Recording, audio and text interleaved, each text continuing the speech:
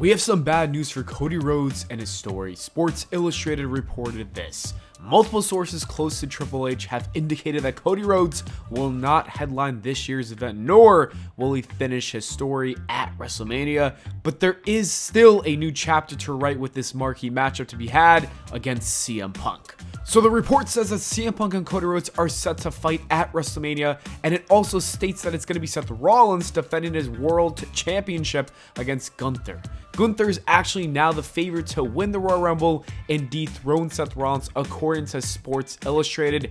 This is a very confusing report because some people think this is WWE just trying to throw us off, while others believe it's true. But how could something like this be true? I think this is only true if The Rock and Roman Reigns has been internally confirmed for WrestleMania, and I wouldn't doubt that because The Rock did become a board of director just yesterday.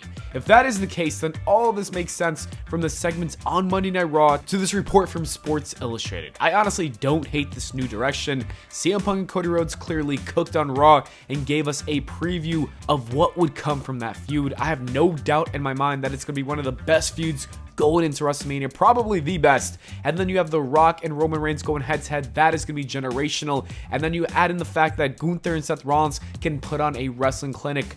This is a good plan, but it does suck that Cody Rhodes won't be finishing his story. It also means that Roman Reigns is most likely going to break Hulk Hogan's record, and that would suck for wrestling fans because his title reign has been very hard to watch since he barely shows up to TV. And it would absolutely suck if CM Punk did not get his WrestleMania main event match. I was so ready for CM Punk to be in that spot and in that feud with Seth Rollins to become the world champion. So many good things were going to happen.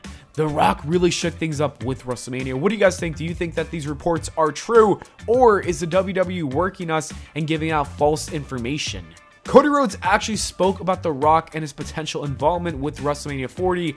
This is what he said in an interview with Bleacher Report. Nothing but respect. I'm a Rock fan. I don't think he's the type that would come in and meddle with a story that's been being told over the past 2 years. I think he's probably up to something else, but you never know with WWE. I thought this was an interesting comment because he was literally with WWE when that happened with CM Punk and his world title run back in 2013 for WrestleMania 29. The American Nightmare could be in deep denial. I was just thinking of this meme the entire time I saw this post. In other news, Seth Rollins spoke about his knee injury recently in an interview with ESPN, and this is what he said about his recovery. Yeah, rehab's going to be a pain, man, but dodged a bullet. The ACL is intact, so anybody who knows anything about ligaments in the knee, the ACL is a big one. That one is good. The MCL will heal with time. We'll get in there. We'll do some stuff. We'll check out the PRP and do some rehab. I'm hoping to be back at full strength around a month. Around a month is like kind of my timeline, and we'll see what happens. We're gonna take it day to day. I'd like to be back in a month. I don't want to walk into WrestleMania and that be my first match in 2 months, 3 months, whatever it is.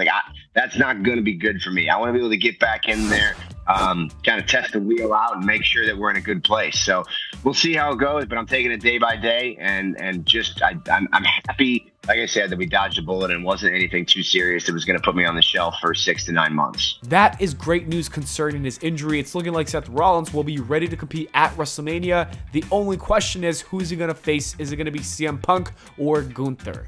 John Cena was recently on Logan Paul's podcast and had a lot of interesting things to say. The first important clip I want to share is him talking about his time in the ring coming to an end and possible retirement. You are going to have a next match, though? That's what I heard just now?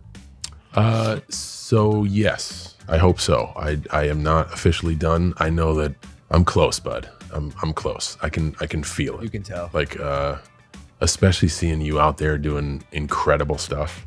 And just our talent now, the product has become so crisp and so fast and so skilled.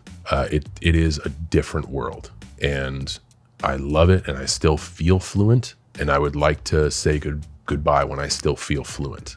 So it's coming, and like to the point where that moment in the sunset where you're like, when it starts to go down, man, it's going down real fast. Yeah. That's kind of where I'm at. I'm not done, but I need to decide when I am. Do you ever see yourself taking a more executive role, like a Triple H? No, I think what I would love to give to the business is just my time. And I live very close to the Performance Center. and I would like to go in as a guest. That way I'm not obligated and they're not obligated in any way. It's stuff I do on my free time anyway.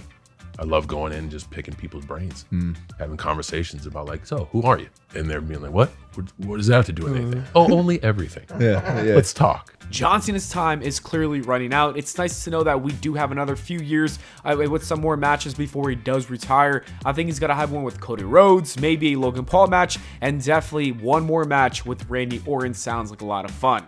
John Cena also gave praise to Logan Paul and Dominic Mysterio. Here is what he said. The WWE has never been at a loss for talent. They go through these small patches in the timeline where they're like, what are they going to do next? Who's going to be the next Stone Cold? Who's going to be the next John Cena? And now it's like, who's going to be the next Roman Reigns? Sitting right there. Maybe. I personally think it's Dominic Mysterio. Shout out, Dom. By the way, Yeah. I'll absolutely shout out Dom. Absolutely shout out. He's doing fantastic. Everybody has been giving Dom his flowers lately, and it's awesome to see because he truly is becoming a superstar right in front of our very eyes. And finally, here's John Cena taking accountability for disrespecting The Rock during the buildup of his match for WrestleMania 28. You saw The Rock's return I did. recently? When he went out there and he said, you think I should sit at the head of the table? Do you think he had that line written on his wrist? No, because one thing I know about Dwayne, he never makes the same mistake twice. Did he know you were going to do that? I didn't know I was going to do that. No way. No, I didn't know I was going to do that. It was one of those things where it happened in last minute. And looking back at it, it was fucking stupid because we have the biggest star in the world coming back when they don't need to, giving our product ratings, giving our product relevancy, getting people to talk about us. And what do? You smoked him. No. Amateur? Like, no, that's not it. The guy is going a million different directions. Probably flew in from God knows where, working a full day, and I now know what that feels like, and just wants to do the best he can. I don't blame him for that. I blame myself for taking advantage of that. And a professional would have been like, hey, before you go out there, if you do go out there like that, I'm going to use it. That's a professional. I had a stupid rookie move about use it. That's not how we trust each other in there. That's not how that works. I don't see that perspective. Okay, that's cool. I get it. By the way, I thought it was great as an entertainment fan. From an entertainment standpoint, objective achieved. Gained interest. Box office was crazy. Yeah. Set pay-per-view buy rates. Sometimes in the fight game, it gets a little gray. Yeah. But we're all on the fucking same team out there, man. And you got to have trust. What if he said In no? a boxing ring, then I don't use it.